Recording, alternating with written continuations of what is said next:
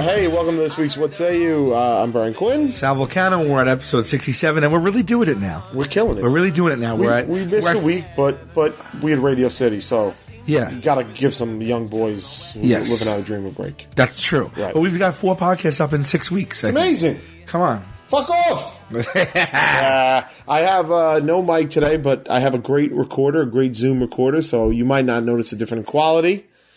But if you do, I don't have to tell you. It's a bad week for this. But we're okay. Everything's looking good. Wait, January 4th, and then January 11th, and then January 24th, and now February 6th. Basically, we have Yeah? we have 4 podcasts in like 4.5 weeks. All right, so we're not doing too bad. No.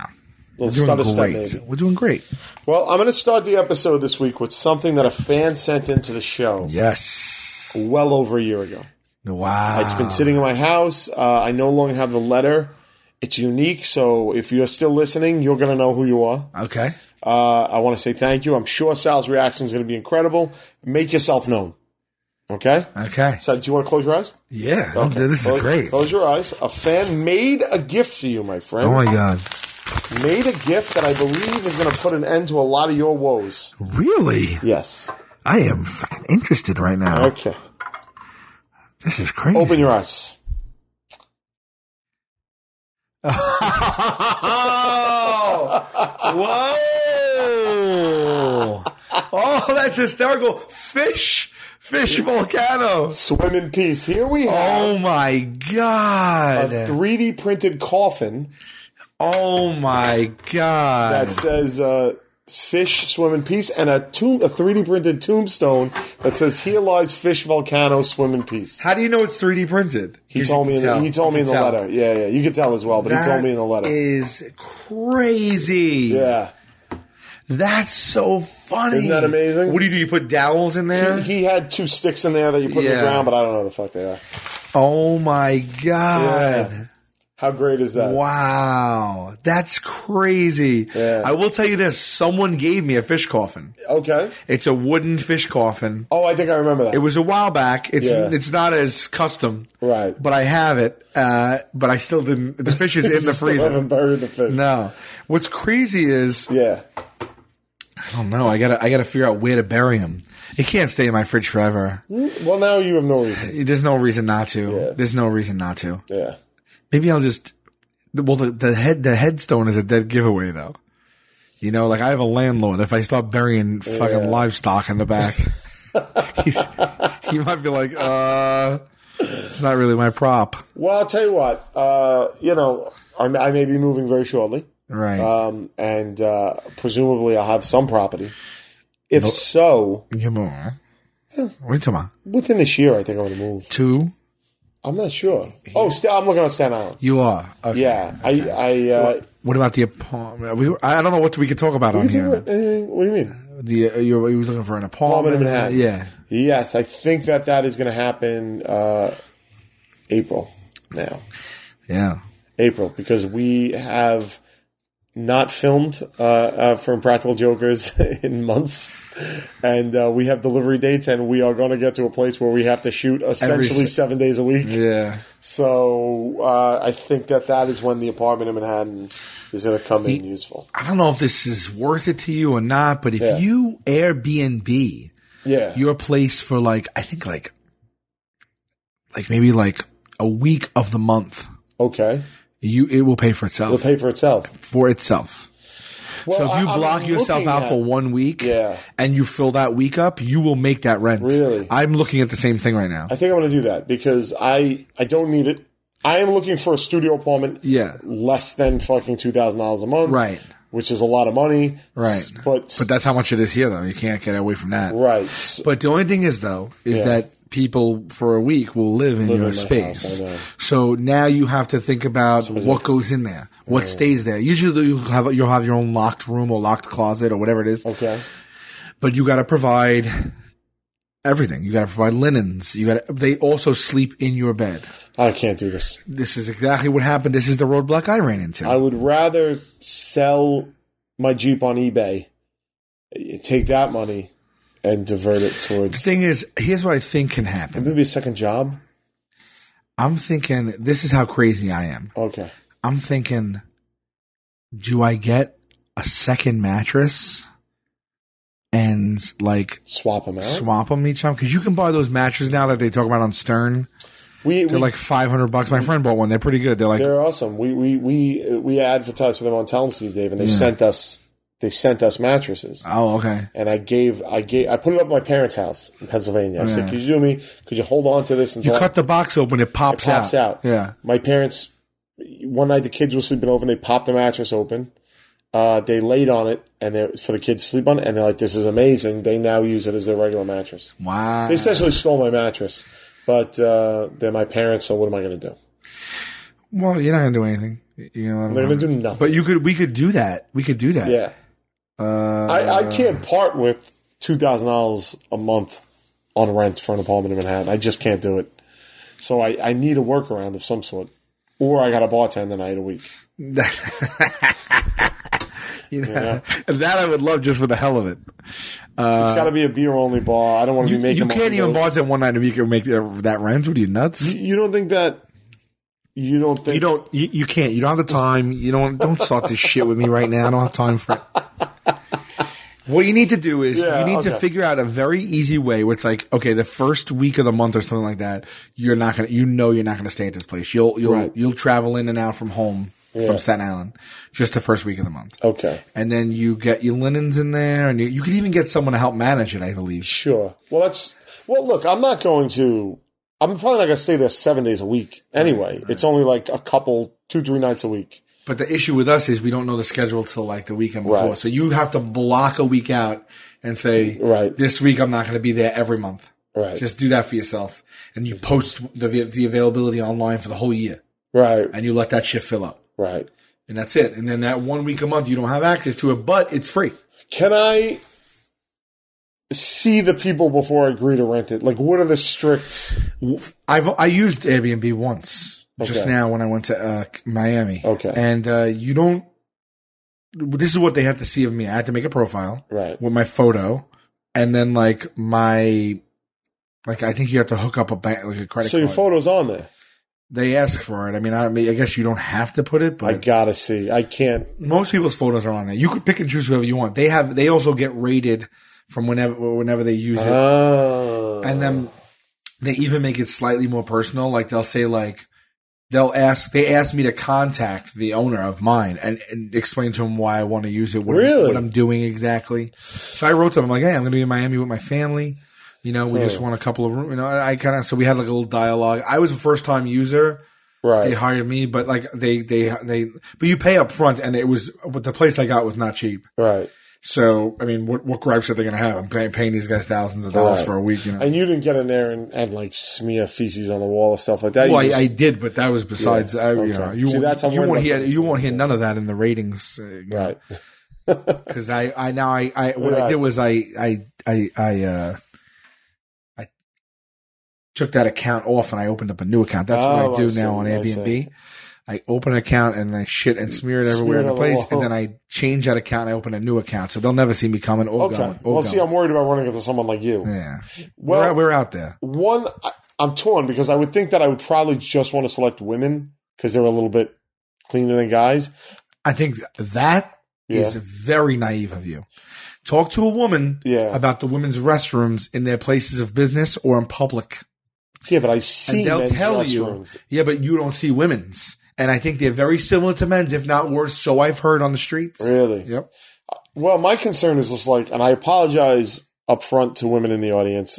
Call me naive. Call me uninformed. Just don't call me sexist. I'm just a guy asking questions. But do I want a woman on her period sleeping in my bed?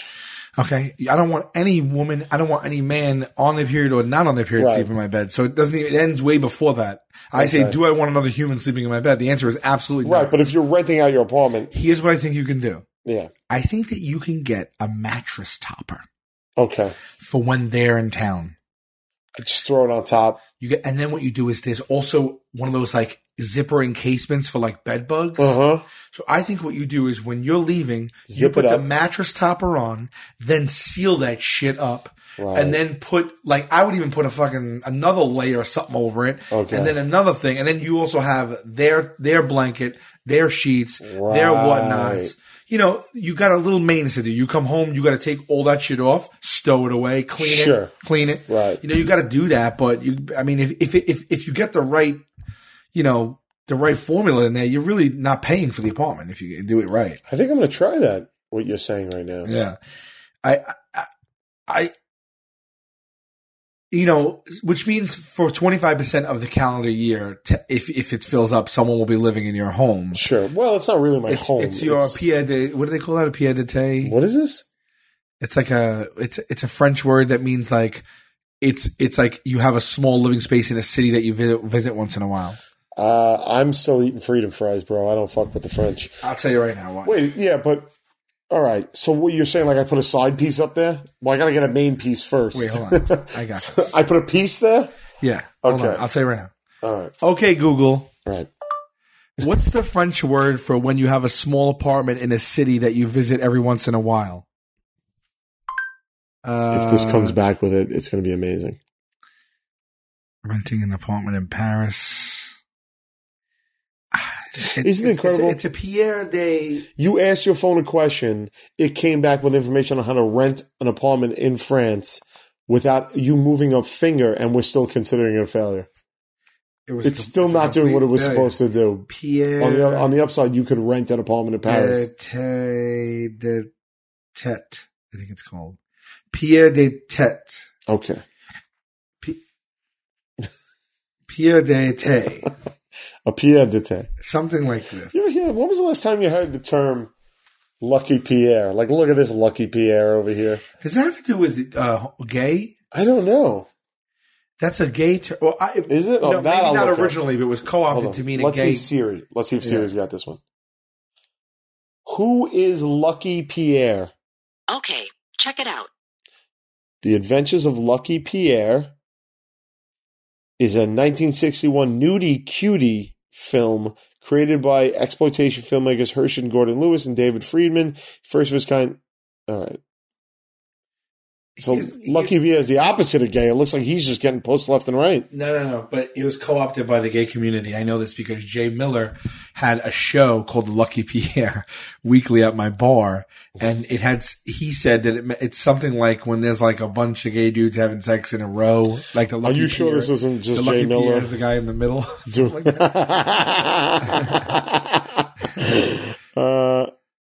Oh, well, hold on a second. It could be any combination, according to Urban Dictionary.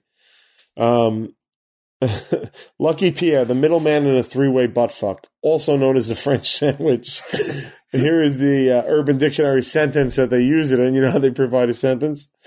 As the black balls were slapping off his quivering ass, Pierre thought to himself, "You're so lucky, Pierre." But other people are saying it could be any combination of three people. Just the first person has to be in the middle, and his name is he's the Lucky Pierre. Okay. Well, you Lucky Pierre, you. I haven't heard that in so fucking long. I didn't realize like J Mill had a storied history with it. All right. Oh, Pierre de Terre. Oh, Pierre de Terre. Pierre de Terre. Pierre de Terre. Pronounced Pierre de Terre. Is a small living unit usually located in a large city some distance away from the individual's primary residence. Okay. It's an apartment, flat, or condominium. A Pierre de Terre. So the name of this episode is definitely Lucky Pierre's Pierre de Terre, right? Okay, well, all right, so you think if I really button up that mattress and no blood will get to that mattress? Well, I'll tell you what. Because if I ever come home to that, I probably won't. I will never you just go set back. The building on fire. Never go back there. I mean, there's no way. I think what happens is, and I'm pretty sure they have something that works in tandem, but I think Airbnb have like a cleaning service. Yes. Because think about it. Who wants to do that? You know, no one. I'm pretty sure that's what happens, bud. Yeah. All right. Well, I think that I'm going to try and get one of those if the numbers. You got to work. think of it like this. Go ahead. We sleep in hotels all the time. It's the exact same thing. I know. You're right. Exactly. You're right, except the hotel, you don't know how many fucking people are staying there. With my Pierre de Terre. At most, there's 12 people. Right. If there's a single person, you know what I mean? If Right. maybe 24 people. Right. You know. And you know, if they're just horrible, you just fucking you just blacklist them. I'll tear him a new fucking asshole. You put on there what they did. And, I want to see pictures of them. I got a visual. People are doing this all over. It's like a very I think maybe we need to jump on this. All right. But why, if this is the way it is, why doesn't everybody have one of these in Manhattan?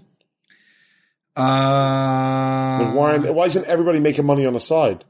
Like, oh, I'll rent this for $2,000 a month, and I'm going to rent it out 4 days a week. You think buildings have a code against it? Well, let me think about this. I don't know. Maybe you're going to have an issue doing it if you're a rental. You gotta maybe keep that away from the homeowners association. If you're not an owner and you're a renter renting out someone else's, that's like a double. Right. There might be some shit there. I don't know. All right. I don't know how we got it. Oh, so the fish. All right. So the point being, when I would let you bury it in the yard of my current house, but I'm not going to be there much longer. Right. So I don't want your fish living. For those who don't know, I had a fish that died. Oh, right. We didn't explain this. I had a fish for like 6 years. My second longest running fish that died about 5 years ago. And I didn't want to flush him because I felt it was inhumane. And I didn't want to bury him in the yard because it was the summer when he died. And I didn't want it to like decompose and smell and stuff like that. And I didn't know what to do.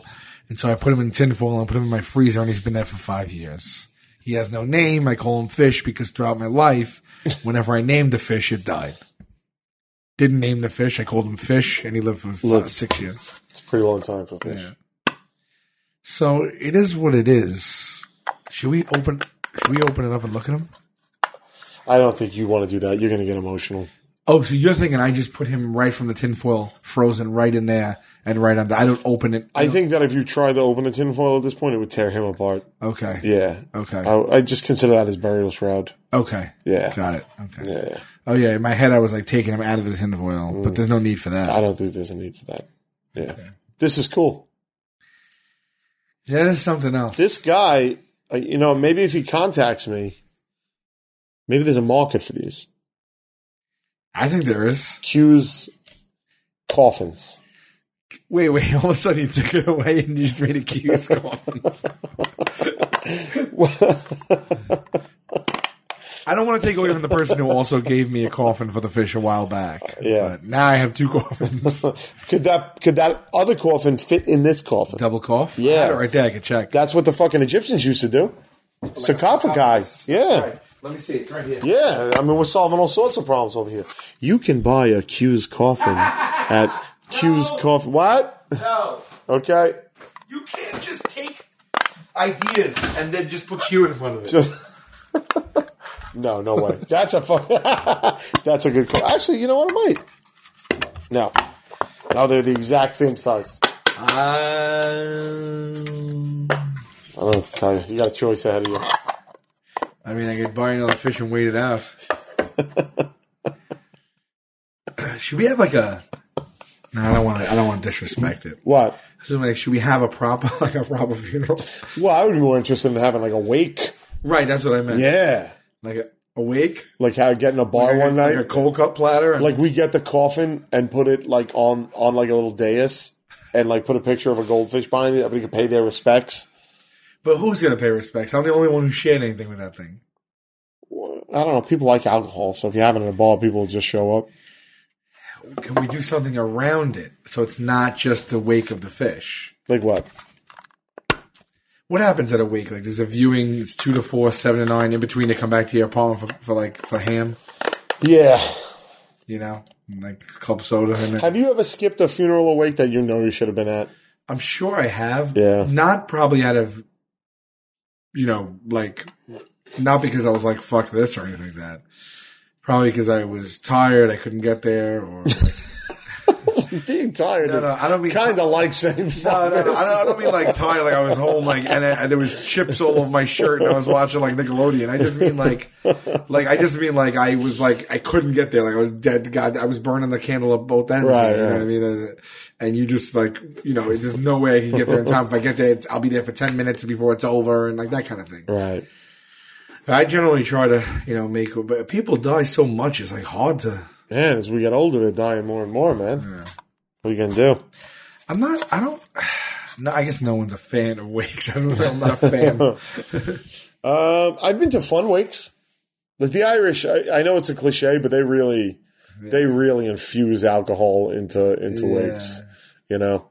Italians, it's just a fucking horrible. Yeah. People throwing themselves on the fucking coffin. I can't stand Italian. It is funny how that's like kind of accurate, even though it's a stereotype. Yeah. Right? Growing up on Italian side of the family and an Irish side of the family, it is 100% accurate. Yeah. 100%. Yeah. The Italians, they don't. You ever wonder what your wake's going to be like? I do. Whew.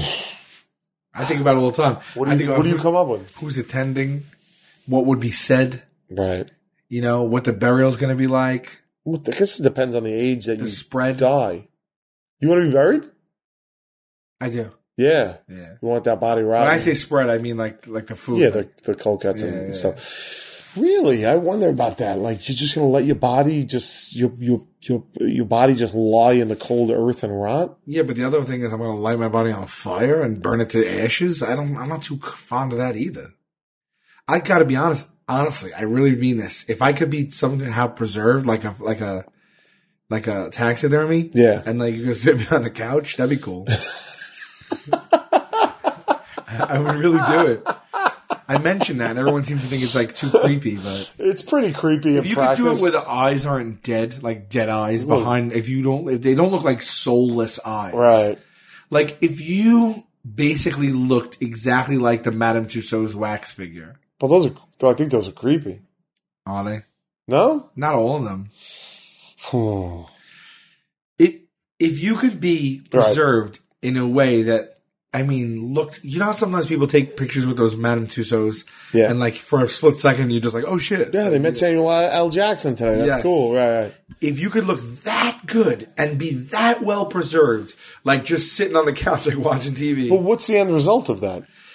Well... The person's image and likeness is still around you. No. The person's image and likeness is not still around you. The person's corpse is still around you. Right. Right. Yeah, but if it's a picture on the wall is going to do the image and likeness. No, because it is your actual body, though. That's what I'm saying. It's fucking like there's just it's going to be cold to the touch. Who's going to touch it? Like what is the person? No, I'm talking about like. You're talking about like how the way that they're embalmed now. I mean, like if it could be and look like the wax figure, where it's like not cold and weird and stuff. Like it's like I don't know. For that matter, I guess you could just get a wax figure made of you. But then it's not the actual person.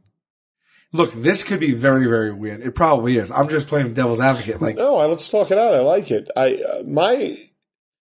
My two options were always, I'm going to get cremated. Right. Because that just, to me, seems to be the way to go. Or, you ever hear of that company, Alcor? No. Is it Alcor? Alcor. Where it's cryogenic freezing. They just freeze you. So what does that do? Well, that is... Do you not decompose? Do you get frostbite? Do you look like a block of ice? What do you look like? I don't know what they show it like. Like, it's. I know this. Let me look up Alcor. Hold on, ready? So I just went to look and got distracted by something. Hold on a second here. Okay, Google. What percentage of people are cryogenically frozen? Nice. Alcor, you're right, by the way. Alcor? I've looked it up. Cost of cryonics. Right. No, but the way I've done research, I've done research on this. What you do is you get a life insurance policy, and then you make Alcor your recipient, and that pays for your treatment. That's the way that they do it. This. And there's two ways you could do it. There's general questions, technical questions, ethical questions, spiritual questions, financial questions. Yeah. Misinformed. Oh, this is amazing. And the technology here's the problem. They can freeze you. They can't unfreeze you. That's the issue right now. Right. The idea is that they're going to freeze you, and then in the future long enough, they're going to figure out Yo, that is insane. the way to unfreeze you. That is insane. I'm going to take even a step one further now. Because what if you get unfrozen 200 years from now? Dude. Will you be fascinated or will you want to commit suicide? There's no one you know is alive. There's a comic book called Transmetropolitan, which is fucking amazing. And it takes place in an unspecified yet distant future. And there's a character in it. Not too distant future. No, pretty distant. It's way futuristic, flying cars, other planets, shit like that. And there's this woman who is unfrozen and reconstructed and brought back to life. And they're literally like, they're an annoyance, these people. They just throw her out onto the streets and she basically loses her mind for a while because she can't deal with everything that's going on. And they're seen as second-class citizens. There's like a derogative word for them. And then even more fucked up than that is she died, was frozen. Her husband died, was too far away from the center to be frozen, so he just died. So when she woke up expecting her husband to be there with her, he wasn't there. It was like a really powerful issue. Wow. Yeah, it was pretty good. But Cryonics, from the Greek cryos, meaning icy cold, is the low temperature preservation of humans who can no longer be sustained by contemporary medicine in the expectation they can be healed and resuscitated in the future using more advanced medical technologies. Cryopreservation of people is not reversible with current technology, and it's today only practiced following legal death. The rationale for cryonics is that current medical and legal definitions of death are inaccurate, and that cryopreserved patients who do not meet the more stringent information theoretic definition of death retain sufficient biological and neurological structure to be restored to full physical and mental health using advanced future technologies. Has anyone ever been revived? No adult human has ever been revived from temperatures far below freezing. Cryonics patients are cared for in the expectation that future technology, especially molecular nanotechnology, will be available to reverse damage associated with the cryonics process. Aren't cryonics patients dead? A person who can be resuscitated is not dead. Therefore, if cryonics patients are preserved well enough that they might someday be resuscitated, then they aren't dead, they are cryopreserved. Before cryonics procedures can begin under present law, a patient must be legally dead. Legal death means that a qualified authority has determined that further care or resuscitation is not appropriate, usually after determining that heartbeat and breathing, and in some cases brain activity, have ceased. Legal death is a legal fiction, not to be confused with reality. A legally dead sailor who was lost at sea yet finally returns home is not actually dead. Given the gulf between today's medical technology and the expected capabilities of future medical technology, the gap between law and reality is likely to persist. Under ideal conditions, cryonics procedures can begin moments after the heart stops beating. Blood circulation and breathing can be artificially restored, keeping cells of the brain and body alive and functioning during the early stages of cryopreservation. Cryonics may also be performed after long periods of legal death while retaining the possibility of future repair. How soon after the heart stops must cryonics begin? Cryonics procedures should ideally begin within the first 1 or 2 minutes after the heart stops. So these people are just like on call? yeah, they're on call. Really? It's like, all right, he's going to die. Get over here. Right. Oh, that is crazy because it really like, then what's happening there? Like, let's say you have someone you love that's going to be cryogenically frozen. Like, all right, they're about to die. I love you, bye. And then they come over and they literally like start preserving them. And you're like, this is so weird. Like, am I accepting their death? Am I not? Like, what a weird thing. It's a bizarre thing. And like one of the most interesting things I've ever seen in my life was just showing how freezing technology has advanced. Like they'll show you some of the first people that were frozen and the ice is like white and you can't see. And it just looks like if you keep something in your freezer for too long. Whereas now they have freezing technology that you look at it and it's like looking through glass. It's crystal clear. So even just a method of freezing has gotten better. It's really fascinating, man. Wow. It's fascinating. You know, Ted Williams. Yeah. His head. Yeah. His head he's with Alcor. Is he really? Yeah. Well, now, what is that? What is just his head? They feel they're connected to another body? They feel they'll be able to clone you in another body or attach the head or take the brain and put it in another body is what the idea behind that is. But he had the wherewithal to do this back then? Yeah. He's like, fuck this shit. He's like, I'm going to fucking play ball Imagine again. your brain is in someone else's body. That's like straight up. Well, I think the shit. idea is they clone a new body for you. Right. Oh, yeah. Didn't we have Ted Williams on like episode 3 of the pod, Junior? Oh, that's right. Yeah. We talked about it. Didn't they bring him back and his head was on a hot broad? Yeah. And that was the idea, as if you were going to have sex with that Right. Ted Williams. I forgot about that one. Longer delays place a greater burden on future technology to reverse it. So that's a good option for me, I think. This is so fascinating to me. Is the preservation process fatal? Cold preservation is not yet reversible with present technology, but this says nothing about the abilities of future. What is fatal varies from place to place. When will patients be revived? That depends on when they are cryopreserved, the specific. But who's keeping like counts on these people? With the company, they have a warehouse with like bodies in them. And who's keeping counts on the people that work at Alcor, though? Well, Like once I die, and then the people around me that don't aren't getting cryogenically frozen. Right. Like if I'm the only one of my friends that gets cryogenically frozen, and then in 100 years those people are gone. Right. Unless like, my great grandkids are like told, make sure you go visit grandpa, make sure Alcor does what they're supposed to. Right. Then who's keeping tabs on Alcor? Is it government regulated? I don't know. I mean, you have a contract with them, so I don't know, dude. We should. Why don't we get Alcor on the show?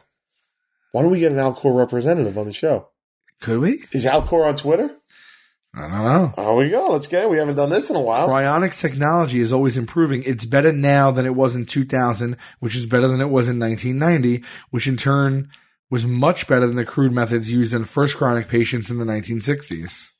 Eventually, a time will come when human suspended animation will be perfected. In other words, it will be possible to routinely turn people off and on for medical time travel, space travel, and other purposes. I mean, that's unbelievable. That is insane. As progress continues, it will then become possible to recover people preserved at earlier times with less perfect methods and greater degrees of injury. It doesn't look like they're on Twitter, but they are on Facebook. Really? So if somebody out there... Some think it will take centuries before patients can be revived, while others think the accelerating pace of technological change might so rapidly transform our world that decades would suffice. Dude, they have a YouTube channel. Really? With commercials for it. This is fucking unbelievable. We have to get this. We have to get someone from Alcor in here. We got to do it. Alcor. All right, so guys, because I know there's no way anybody listening to this is not like, I want to know more about this, right? Yeah, come on. Look at this one. Ready? Go ahead. What about aging and disease? There's no point in prolonging life if the result will be illness and debilitation. People are now living longer, healthier lives than their grandparents, and their children will live longer still. Eventually, aging itself will be treatable. Will be a treatable, reversible condition. Dude, why? As medicine attains full control of the human body at the molecular level, by the time it becomes possible to revive cryonics patients, especially today's, biological aging as we know it today will not exist. In the 19th century, 30% of people living in Paris died of consumption. Today, almost no one in the industrialized world even knows what consumption is. Right. If cryonics works for me, won't all my friends and relatives be dead? Oh. This depends on many factors, including when you are cryopreserved, how long you spend in cryopreservation, how long it takes to develop life-extending technologies, and whether your friends or family are themselves treated. Wow. What is the evidence? Okay. Are you willing to take that step knowing you'll never see any of your families again, family or friends again? Well, that's the thing. It's like, what am I buying into? Well, you're going to make new friends. You're gonna make new family. I mean, what if you meet your great grandson? Is that not family, Sal? Oh, that's crazy talk. You know? Well, I'll tell you what, if, let's say that it was here and now. Right. And my great grandfather was unfrozen. How fucking amazing would that be? Amazing, but also now I got this guy fucking mooching off me. Just what? Who's he going to live with me? How's he going to get a job? How's he going to get money?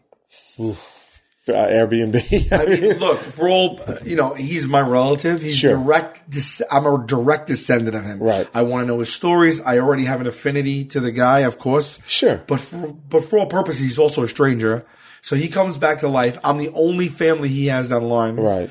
He comes and what's he want to do? What do you want me to do? They need rides everywhere? My initial thing is all right, look, they unfreeze Right. him, right? He literally gets unfrozen. He's in Alcor Central. right.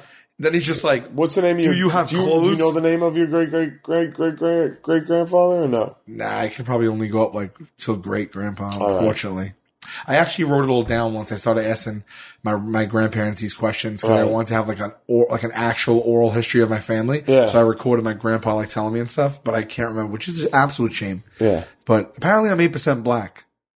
I believe that. I told you that because we took those DNA tests and it came back and said I was 8% I African forgot about American. that. Yeah. You are. 8% African American. I don't know what that even means. That's pretty crazy because only 13% of the United States population is black. So really, those numbers, I don't know what they mean. But, but if you think about it, think about all that the African American, the black community has contributed to the United States of America with only 13%. Correct. You have 8% of that in you. So what is that contributing to you? Right. You can dance. That's right. I've seen you. You can dance. You got good taste in music. Yeah, a little bit of rhythm. what I mean? A little bit of rhythm. Yeah. But not to get too far away from You're this. funny. Thank you. Yeah. Thank you. You got a great head of hair. You know?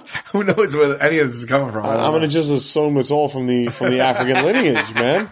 I want to know who's African American. Like, where does that even come from? Because, Well, African. no, I mean in my family. Like, where did it come from? I don't know, and I don't know how accurate. I mean, all I did was spit in a tube. I mean, I don't know. I think it's pretty accurate, though. Really? Yeah. Did you? Because you go online and you look and it literally tells you everything. the regions you're from and Right, stuff. right. I mean, I don't know if that's a scam. It was $99. Well, right. Like, imagine $99 after 40 years told me that I'm 8% black and I wouldn't even know that. That's invaluable information. But- I want to know my roots. Doesn't it all change how you feel about yourself, right? Like, you're not. No, I don't even really know what to make of it. I don't know if it's accurate or not, but I did want to know, like, that 8% means eventually, like, probably a 100% black African American person was in my family at some point. Yes. And that just gets watered down and watered down. Well, you're what, second generation American? Yeah.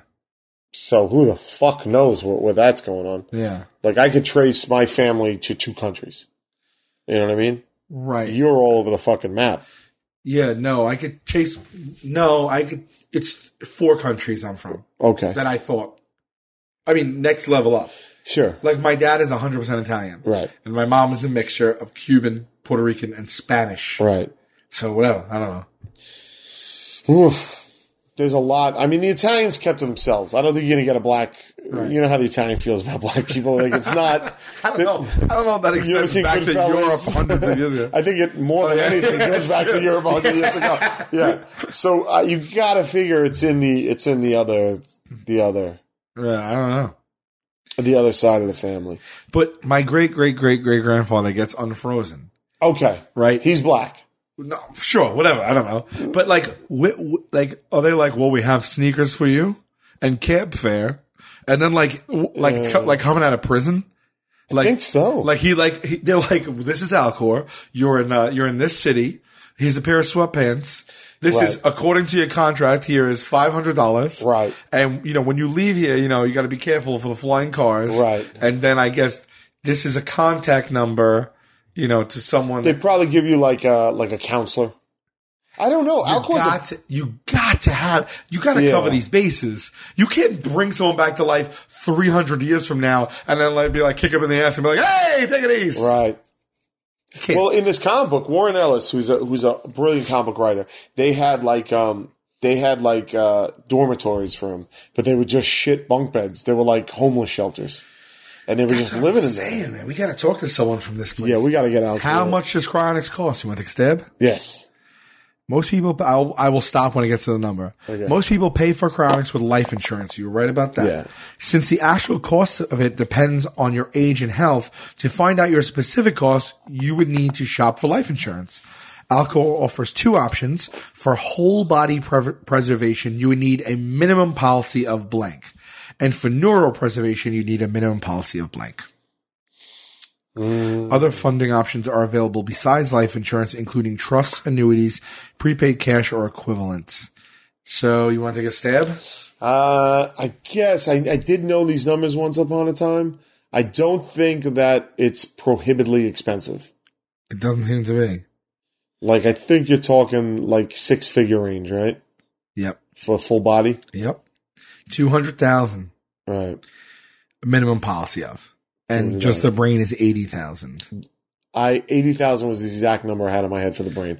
But let's remember, I did research this a couple of years back. That's probably why it's in there. Yeah. It seems worth it. Put it this way, why wouldn't you do it? Like, what are you doing? Like, all you're doing by not doing it is ensuring that you're dead. Like, if you do this, like, you have a shot at you have a legit shot at coming back. Right. You know? All right. They gave me the stats here of how many people have done it. What do you got?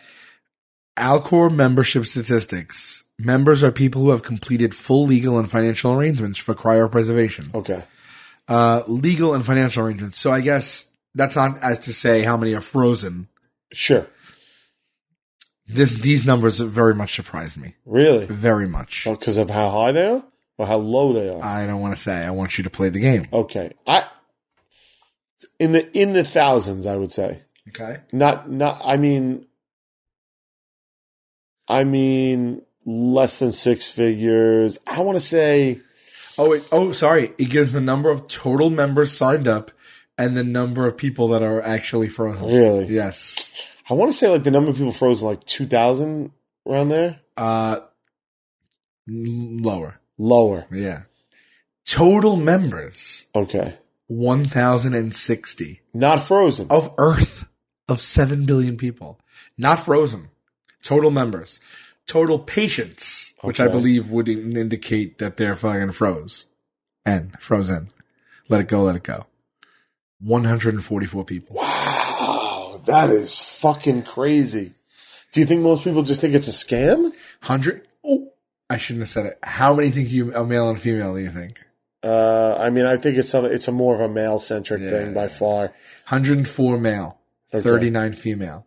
They have a question here, why aren't there more people? And the first sentence is it's not a traditional thing. Right. Below our graph showing the number of alcohol members and patients at year end since inception. So they started in what looks like 1972-ish. They go up about, well, let's see, we're in 2015, so you're at 45 years. So at 1,000 members, yeah, I mean, you're going up. It's a pretty steady. Sure. Like it's consistently steady. As long as you can determine that it's not a scam. Right. Through proper research and talking to them and stuff like that. That's what I'm saying. There has to be some government regulation where they can't just be like, they have to have their ducks in a row. You can't just be taking money from people and freezing them and being like, all right, we got you. Could they bring Fish Volcano back in 300 years from now? Wow. Why haven't more people signed up? People don't sign up for cryonics because it's not traditional. They're skeptical of anything they haven't seen work. It costs money. They're afraid of what their friends might think. They live in denial of their own death. They don't want to think about the subject. They procrastinate. They don't like life well enough to want more of it. They're afraid of the future in which they may be alienated from friends and family and other social environments. Typical Alcor members, if any Alcor members could be called typical, tend to be highly educated, independent-minded people who enjoy life and think cryonics has a reasonable chance of You see what they're doing right there. They pay for life insurance and think the future is likely to work out pretty well. They often have friends or relatives who are also Alcor members. They expect Alcor to revive them using nanomedicine and expect to continue their lives with as much passion and joy as today, only with much more amazing technology. Well, the future is bright. Could you imagine that they operate under certain laws? you wake up 300 years from now, like Alcor's bringing you back, right? Then they bring back the person next to you, and out steps in full bow tie regalia, James Murray. Oh man, what a fate!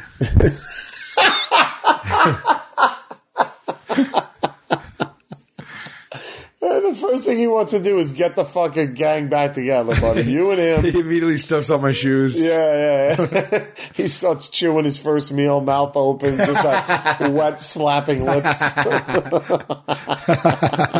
It wouldn't bother me. It would be like as if you were thrown into a future. I'm immediately like going like this to the alcohol people. I'm not here.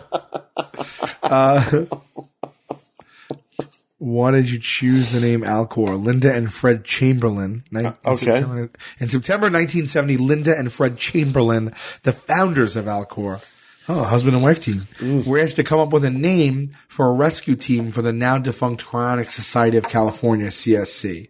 They believed that people would someday travel to the stars, so they searched through star catalogs and astronomy books, hoping to find a star that could serve as a cryonics acronym. Alcor, Adi Ursae Majoris was precisely what they had been looking for. It is a dim fifth magnitude star near the bright star Mizar. It roughly fit the acronym Allopathic Cryogenic Rescue. Allopathy, as opposed to homeopathy, homeopathy is a medical perspective wherein any treatment which improves the prognosis is valid. Alcor has been used for centuries as a test for good eyesight. Oh, the star itself. If you can see Alcor, you have excellent focus and vision. I will tell you, this is a pretty comprehensive FAQ. Yeah, they got shit down. I skipped a lot of it, but we should. I would really love to get someone. I mean, I feel like we have a lot of the answers. Yeah, but I would love to talk to someone who can tell us what's it like. Are these people? Is it like a morgue? Are they just in these? I've seen them. They look like like old revolvers on guns. Yeah. Like take that out, put it on its side, and it's basically like these steel cylinders with the tubes around it, and they put you in the tube. Are these people that are frozen always visible? No, they're steel tubes. Oh, so they don't see them at all. No, they don't see them at all. It's a very sterile environment. I think there's valves and petcocks to refill the liquid nitrogen because over time. What I'm thinking is, what is the So what are Alcor operations? So after 45 years, yeah, and 1,066 members, right? So you're talking about only 144 have been preserved. Which means those other ones might have some type of not down payment, but a premium, they might be getting some. If they're not paid at all until someone's dead and preserved, then they're working off the income of 144 bodies that started in the 70s when it wasn't a couple of $100,000. So this is a very, very, very small company. This is This is probably not even a multi-million dollar company. Probably not.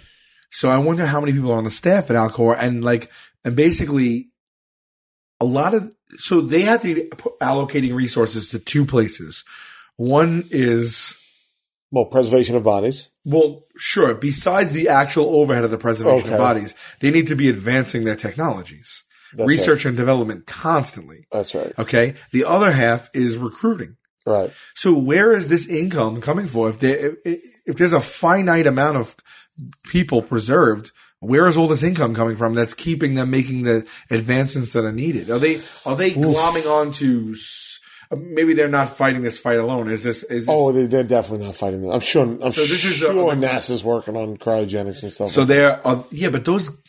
I mean, I'm sure there's patents involved and stuff like that. Well, NASA. I have no information about this, but NASA's not allowed to have any patents.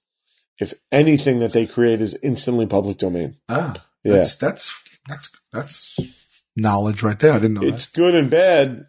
because one, it's good because it's to the benefit of society, Velcro. But it's not good in that if they were allowed to hold patents, they could fund themselves for fucking. They would not be underfunded. Right. They'd have billions. Right. Billions. Right. So it's a bit of a. So I mean, yeah. If you're working at Alcoa, you got to go around. I mean, I don't know if they wonder if that's like how they have people like life insurance people, where they get their hooks in you and they're trying to sway you to come to their side. They have to. Out of 1,066 members, they're not doing that great. Right. The numbers are weak. I mean, okay.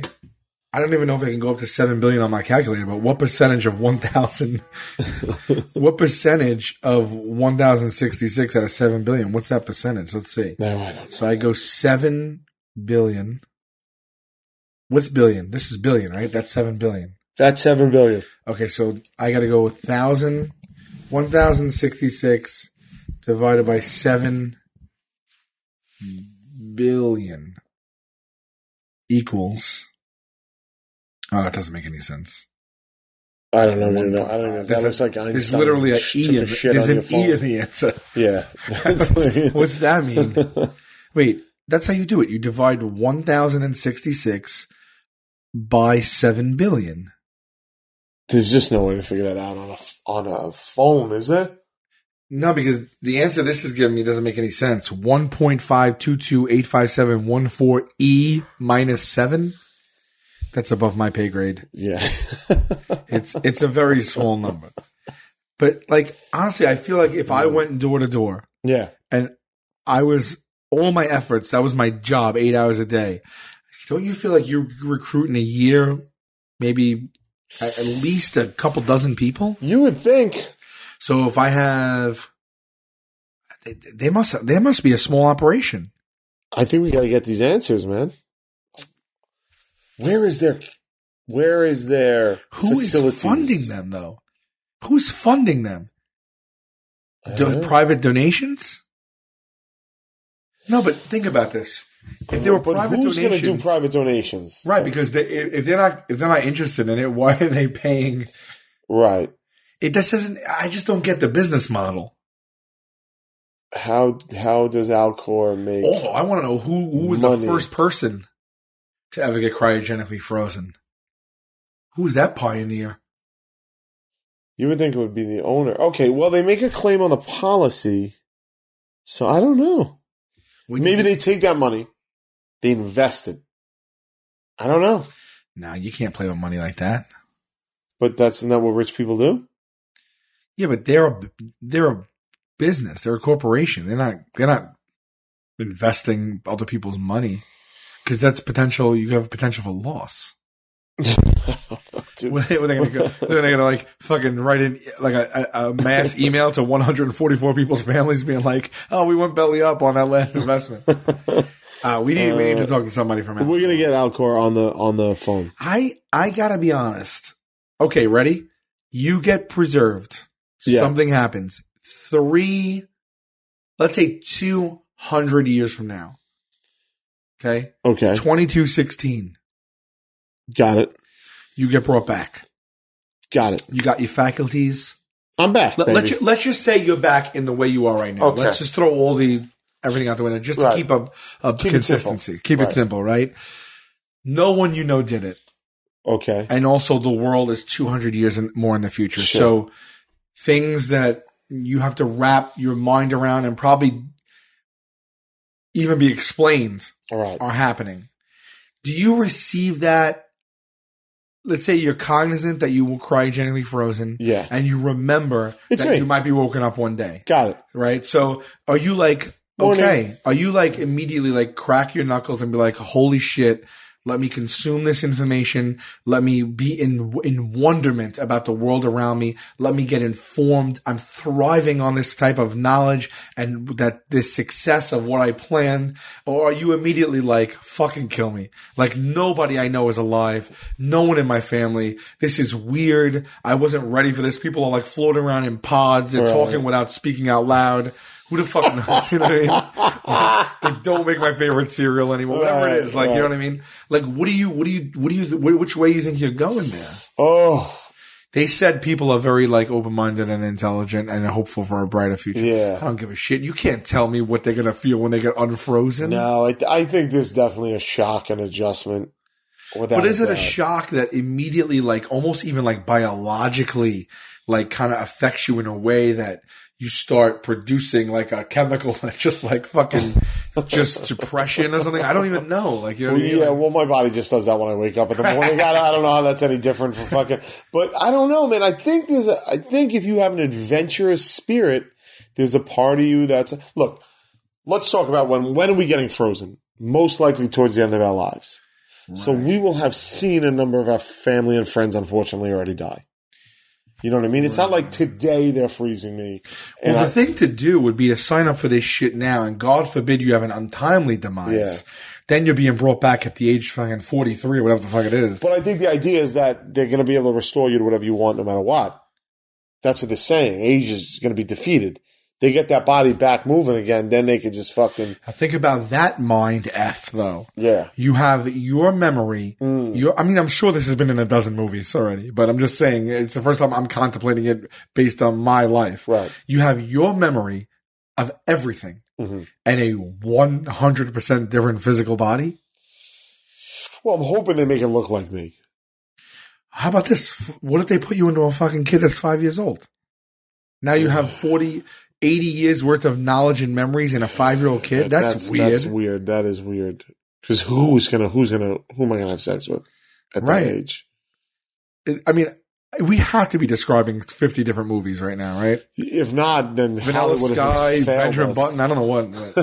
I don't know. I think if you have an adventurous spirit, the part of you is just like, let's see what's going on out there. You know, let's go visit. Let's see what New Orleans looks like today. So what? They clone you and then you come back as your younger self? Yes. Or they clone you and you come back as the body that you passed away in, but at that time. Right. Can they give me abs? I believe they can give you abs. What if they put you in a body that's not yours and you don't like the way you look? Gotta think if they're playing this isn't fast the Men's and loose Warehouse with bodies. They made no promises there. Yeah, I think if they're playing fast and loose with bodies, it's not going to be a hard thing to get another body or facial reconstruction or something. I want my body though. Yeah. It's not great, but it's mine. Yeah, you know? you want yours back. Yeah, yeah, that's weird. Yeah. Unless you just or get a clone of mine, a way superior body. They can't just put you. They can't just put you in a body that already has muscles and is jacked and has like a. You don't know. You don't know. The whole point is you don't know what they can do. Okay. You know what I'm saying? So if they put you, oh my God, what if they put you in a woman's body? Oh, I think this is what happened with Ted Williams. No, in Ted, we got to go back and listen to this episode. What we said in Ted Williams was they brought him back, sewed his head onto a super hot body. And could you put a bag over the head and have sex with that body? The body, right. Right. That was what we were saying. Right.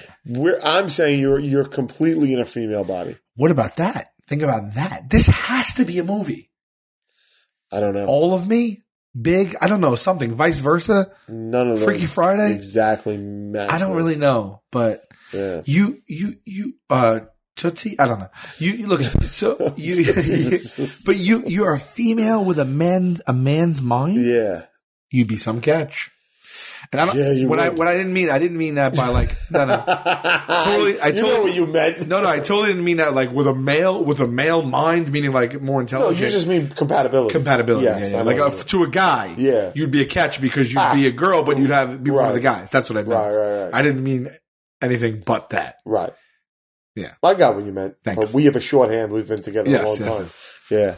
Wow. All fascinating things. And it really makes me think because I got to be honest. Yeah. That alternative kind of, there's like this little asterisk of hope. Yeah, that's what I'm saying. And I think that to me is even more appealing than being burnt. Right. You know, like I just don't want to be set ablaze. I'd rather be like, all right, he's gone for now, probably. Right. But also your body's preserved. Right. It's not rotting and it's not burnt to ashes. No. I mean, for $200K, but that's coming off a life insurance policy. You're really not even paying that money. You're really not even paying that money. Right. Yeah. But how do they get to you? It said in there, ideally it's within 2 minutes, but it shouldn't be more than 15 minutes. So I don't know. Are there Alcor cells? I think I think that like they're like the end is near. You get Alcor here, and they stay in a hotel. Yeah, but do you know the odds of that? That's crazy. I mean, some people are like, oh yeah, he's got a week to live. He lives another 6 months. You know, he should pass away tonight. He lives another fucking 2 years. Well, that's why the argument is that you should be allowed to basically euthanize yourself in Alcor's lab. Like if you're that close to death, you're at the end. You take a trip to Phoenix, wherever they are. You get into their lab. They put you down. No big loss. You only had another week to live at the most anyway. Right. But you're in their lab, ready to go. Right. But the law is saying that you can't do that. But what about the illnesses you're dying of? Well, you got to figure they're just going to cure those. You know. Okay, so what if the resuscitation of cryopreserved people happens before the solution to the disease that they passed on? I think they just keep you in lockdown. Oh God! So the other 143 people are jumping out, and they didn't figure out what smallpox, so I got to stay in there. Yeah, but you don't know. It doesn't matter to you. What difference does it matter to you whether you wake up in 2200? Well, I mean, everyone else knows. They don't give a shit, dude. They don't care. You're no better than that fish in that fridge. The future they're describing is a future where everyone lives forever. How's that possible? Well, I think at that point we're also expanded into other possible universes, let alone planets. And this is all going to happen before we all implode? I don't know, buddy. If I had these answers, I wouldn't be doing a podcast in your kitchen. I got to tell you, I was taking a shower yesterday. Okay. And every once in a while, I start thinking about the universe. Like, no, I'm dead serious. Like, it doesn't cross your mind. Everyone gets caught up with their dailies, but every once in a while I start thinking about it, and brain can't even wrap around it. My brain cannot even wrap around it. No. And it's unbelievable that we, not only are we expected to, but we have no choice to, and we do go about our business every single day, not knowing nothing. Anything. Anything. And everything that you know could be wrong. Yes. We see third dimensionally. Literally we're like worker ants ourselves. There could be 10 dimensions that we can't even fucking perceive. Right. That's insane. Yes. But yet you can't think about what we've I mean, we did not smoke weed right now, just so you know. Right. But you think of, and what we've accomplished within the confines of what we know is astounding as well. Right. I and I'm taking a shower and I'm thinking of this thing, and then I get I don't get filled with, I get very, very weird and sullen. Yeah. Because it just feels like, ugh, it just kind of strips away everything. Yeah. You know, it makes you feel like, you know. I'll give you another depressing thought. Yeah. What if this is all there is? You need to say that. What if this is it? What if this is it? There is no fourth dimension. This is the first. There are no alternate universes or planets. What if somehow we are the fucking just? I'm not even talking about actually that. Impossible. But. I'm not even talking about that. Right. I'm just talking about what if there are no great mysteries? There's no clockwork behind the universe that we don't understand. There's no. Well, would that be comforting? I don't know, man. You've taken away a lot of people's faith, and, you know what I mean? Right. And hope and stuff like that. Oh, you're talking about spirituality? Well, everything. That's what I'm saying. It's mind blowing. It's we're not gonna. Yeah. This is. I swear to God, this is literally like we're in college and smoked weed, and we're just like, I believe in I don't believe in God, but I believe in something, bro. Well, listen, I gotta we get got out some here. Existential shit going on here today. Yeah, we did. We've been going over an hour. All right. I gotta get home. All right. I got Assassin's Creed Syndicate to play. Fair I enough. got some shit going on, but there was something I want to say. I'm going to see Bruce Willis tomorrow in Misery. Oh, I saw it. I know. You told me it was terrible, and I couldn't believe it. Yeah, it's pretty bad. I couldn't believe it. And then I said to you, is it terrible? All right, fine. I'll accept that. Yeah. But is it great? Is it great? That's right. The play's not terrible. Right. And she's awesome, right? She's awesome. The set design's amazing. That's what I heard too. Yeah. So, and then I said to you, well, is it at least then, because I paid so much money for these tickets, is it at least fun to watch him be terrible? And you said no, right? That's right. That's right. So I went on and I Googled all the reviews from all the major publications and websites. They agree with me? And 100% are in unity with 100% of what you said. Yeah. That she's awesome. The set design's awesome. They said the play is not scary at all. No. There's They almost made like a comedy version. Yeah. They said it's comedic, a little more lighthearted. Yeah. They said there's tension in such a small part of it only, which is horrible because the misery in the movie, and I heard the books, I didn't read the book, but I heard it's even more, but the movie was fucking terrifying to me. The book is the first or second. They're both either Pet Sematary or Misery. Both of those books I read in one night. Could not put them down. I sat up for 13 hours straight and just read books. Wow. Pet Sematary and Misery, those two books. Wow. It's fucking unbelievable. Yeah. And in the book, she doesn't break his leg with a hammer. She cuts it off and then takes a blowtorch and burns it. And burns the stump. It's fucking crazy. God. It's crazy. So yeah, it's not good. There is, you're going to get your money's worth in that you're sitting there looking at John McClane. Right. That's where you're going to get That's exactly what the reviews say. That's it. They say, but it's just lazy. They say he doesn't know the lines. He's got an earpiece. Yeah. They say he doesn't show fear. He has like the action hero smirk and coolness the whole time. From the first line, you already know what you're in for. His first line is awful, and it just doesn't get better from that. Still here, and I hear he's a horrible, horrible human being in real life. I've never met anybody that's met Bruce Willis. That keeps coming up, right? That keeps coming up. That he's just a fucking. I've heard nothing outside of Kevin Smith's tales. Well, I've heard from other people, like just a range of people, and they're just like, he's just a horrible human being. Why is that? Despite that, I still love Bruce Willis. He's John McClane. What are you going to do? So likable as John McClane and as Moonlighting. Yeah. But what do you think? You want to do a sometime in the middle of this year? You want to do a live What Say You? Yeah, in New York?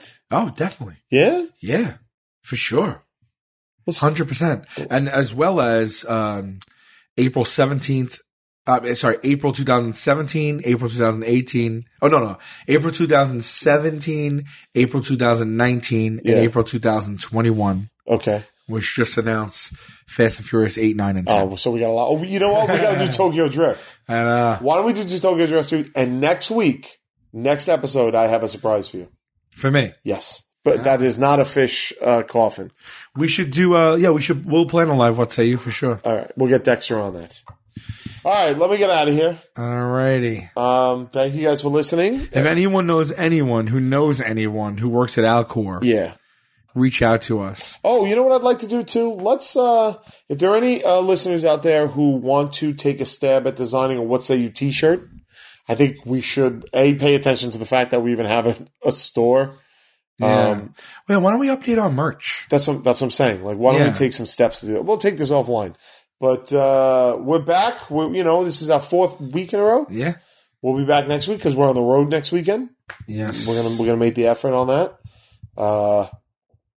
Anything you want to say before we go? Go to the10loins.com for our shows. Yeah, we have podcast shows coming up. That's important. I mentioned in the last podcast, but we have 10 of them coming up in the next month. Or 2 months. And they're, like I said, they're just in small venues in the city and in Brooklyn, maybe a couple hundred people. And we get up there and just throw shit against the wall and see what sticks. It's like kind of fun that way. It's pretty irreverent. We just like talk about anything we want and see what sticks for the new tour.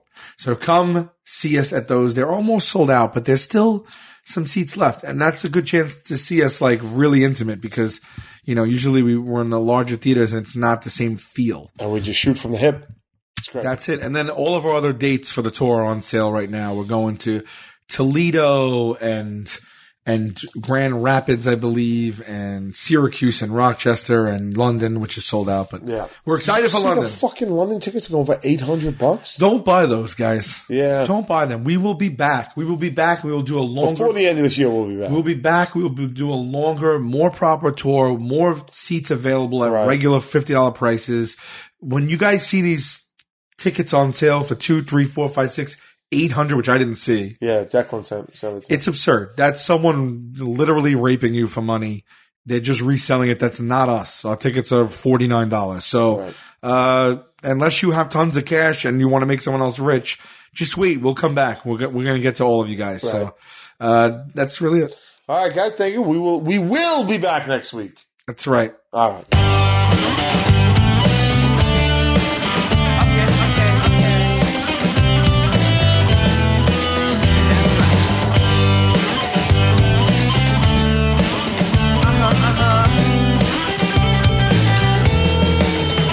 I heard that Rome wasn't built in a day. Then how come everyone is rushing to get ahead? And if I seem to be reserved, that's just my way. Your questions seem like you're interrogating me. Yeah, I try. Then again, I don't try. I get an F for effort. I get a D next time.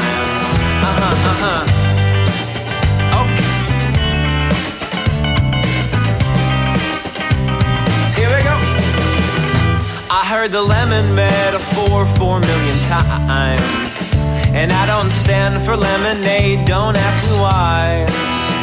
And would a beverage stand be a job that be desired? And where would I get the wood, and should I try? Should I try? Then again, I don't try. I get an F for effort. I get a 65. Yeah, I try, then again I don't try. I get an F for effort.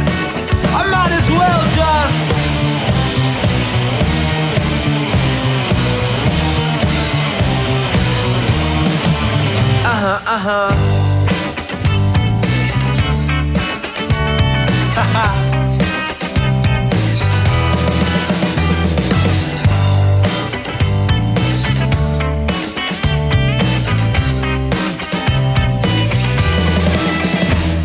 the currency don't grow like leaves on trees. Then how come my money comes and goes so seasonally? And I wish farmers planted plants instead of thieves. My friend pays a ton of green for greener groceries. Yeah, she tries. Then again, she don't try. She gets an F for effort. She'll plant a tree next time. Yeah, she tries. Then again, I don't try. I get an F for effort. I get a D next time. Yeah, I try. Then again, I don't try. I get an F for effort. I get a 65. Yeah, I try. Then again, I don't try. I get an F for effort. I might as well just die. Next message. Hi, Cassie. Listen now, Pierre. Please call me what you say, no have heat.